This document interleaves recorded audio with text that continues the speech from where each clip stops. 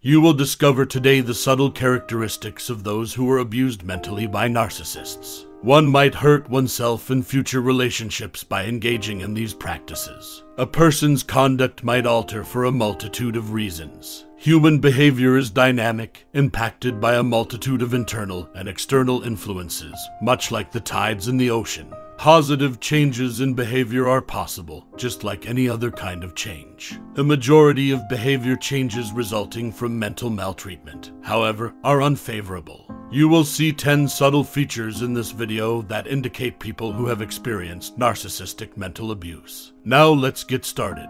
Number 1 trait, indecisive. It's difficult to comfort those who have been mentally abused by narcissists. Their uncomfortable behavior is a result of the narcissist's worry, which makes them jittery or fidgety. Victims struggle to remain still, they are easily distracted and find it difficult to concentrate. It's possible that they overthink situations that have never even happened and are inundated with an excessive amount of negative ideas. In an attempt to at least somewhat improve the situation, they divert such thoughts into fidgeting. Other times, as a result of this uneasy behavior, sufferers pick up habits like chewing their nails, drumming their fingers on tabletops, and moving their feet. The second trait is resentful. Abuse of the mind is a terrible experience. A victim's vindictive actions are a normal reaction to the abuser's wrongdoings. In the hopes that one day the tables would turn and they might exact retribution, victims often keep a record of their horrific experiences in order to harbor grudges against their abuser.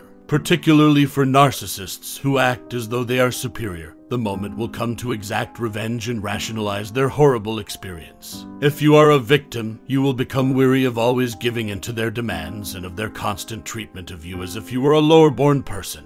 Therefore, you want to force them to kneel and take that control away from them. Being unable to exact this retribution on the narcissists will make one resentful. Unknowingly, victims transfer their anger on others around them. The third trait is excessive compliance. The act of changing one's conduct to comply with a request or instruction from another person is known as compliance. Overcompliance is defined as overdoing compliance, in which the person consistently decides to comply even when they have the choice to decline the request or even when they are unable to comply. This is agreeing to do something only because someone else asks you to, even when you don't want to. After mental abuse, victims frequently overcompliance in an attempt to prevent more violence. Another possibility is that they still wish to keep up their connections with their abuser or other individuals. Fourth trait, depression and anxiety. Have you ever known anybody who seems to be gloomy and nervous all the time?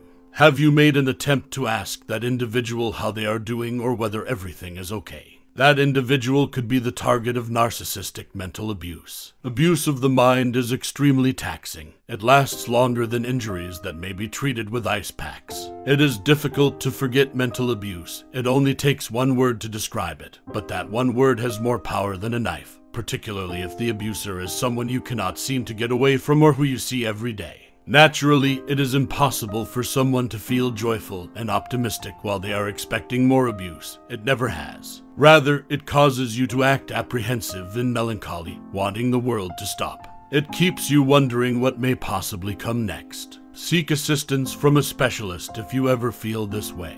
Hi there, viewers. Unexpectedly, 80% of you still haven't subscribed. Your support is much appreciated if you subscribe and give this video a thumbs up if you're enjoying it. Shall we proceed now? The fifth trait is a lack of self-control. Every human person is controlled primarily by their mind, which also governs their entire body and sense of self. Before anything is done or behaved, it all begins here. It analyzes the circumstances before acting. The problem with mental abuse is that it goes after main control, which makes the parts rebellious. It is not good when a victim loses control over themselves and is unable to suppress their feelings, urges, or wants. A lack of self-control only leads to disaster. It causes people to say or do things they will always regret. The sixth trait is pessimism. Have you ever come across someone who has a pessimistic view on life? Someone who just exists for the purpose of existing? Someone who is on the verge of giving up? Someone who constantly questions everything, including oneself, and is not an exception?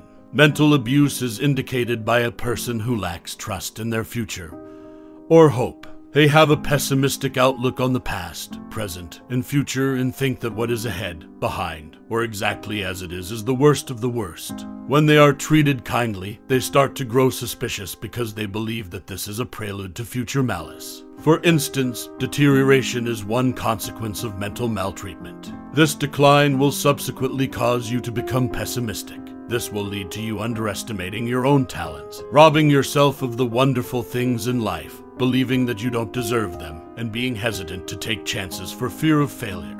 The seventh trait is slackness or inactivity. Individuals who suffer from mental abuse become disinterested in even the activities they formerly found so enjoyable, which makes them appear lazy and passive. Despite being given time and resources, individuals continue to show signs of not wanting to work. Even if they know they have the ability and can finish the assignment flawlessly, they are nonetheless uninspired. The reason for this is because, as a result of the narcissist's mental abuse of them, they tend to see the worst in everything. Naturally, no one would be productive if they had such a negative attitude on life, particularly if others did not appreciate your work, which would make it unsatisfying and unrewarding. The eighth trait is a lack of confidence. Being the victim of mental abuse is an unpleasant experience that is embarrassing for the sufferer. It presents them as helpless, unworthy, and exposed. They fear that if they tell people about their terrible experiences, they would be scrutinized or condemned. In contrast, victims always come off as weak, inferior, and vulnerable, regardless of how hard they try to prevent seeming that way. No one would want to appear that way. This is a result of abusers' propensity to repeatedly assault victims' brains by telling them they are this or that. Naturally, hearing these mentally excruciating comments again and over would attach itself to their innermost being, shattering their confidence. The ninth trait is recklessness. According to psychology, reckless behavior is total negligence that results in an incapacity to attend to both one's own and other people's needs. A victim of mental abuse becomes impulsive and careless in their choices. It's possible that victims become codependent on their abuser because they were subjected to the abuser's control for an extended length of time.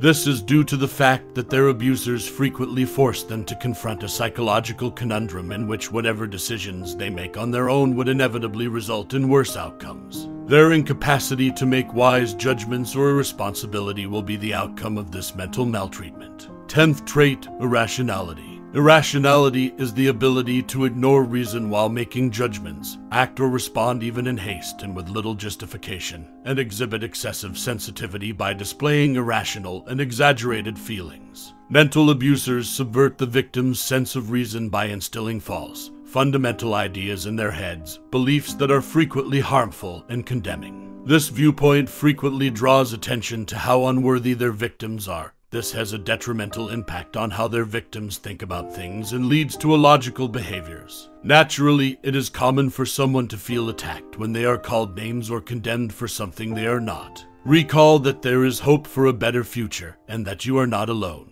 It is crucial that you get professional advice and help if you or someone you know exhibits these characteristics and is having difficulties. There is hope for recovery and a brighter, healthier future. We value your participation and presence. If you thought this material was helpful, please think about subscribing and giving us a thumbs up. Your contribution keeps us motivated to keep offering important insights and building a welcoming community. As we approach to an end of this insightful voyage, keep in mind that your health is important and that you are capable of overcoming obstacles and succeeding. I am grateful that you shared in this life-changing event. Until we meet again, be careful and resilient.